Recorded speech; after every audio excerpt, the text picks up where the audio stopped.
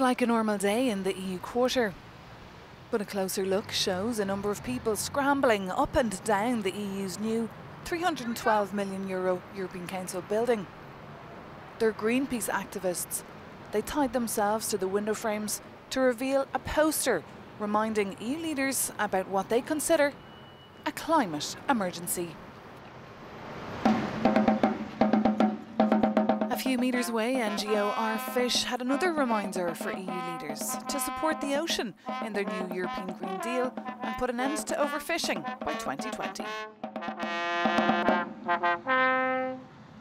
We are happy that the EU Green Deal has made big commitments in terms of ambition, but what we need to ensure is that the ocean is at the centre of the EU Green Deal, because the ocean supports all life on the planet.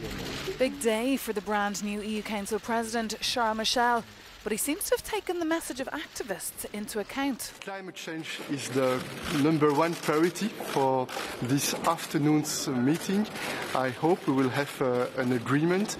Climate neutrality is a very important goal. It is also a strong signal for the future of Europe. It means that we have to invest massively in research, in innovation, in new strong projects for the future of Europe.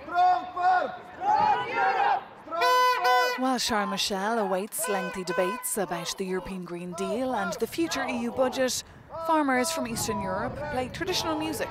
They're calling for better payments for their farmers. Like Greenpeace and Our Fish, they hope that leaders will be listening to the voice of the people today. For Euronews, I'm Maeve McMahon in Brussels.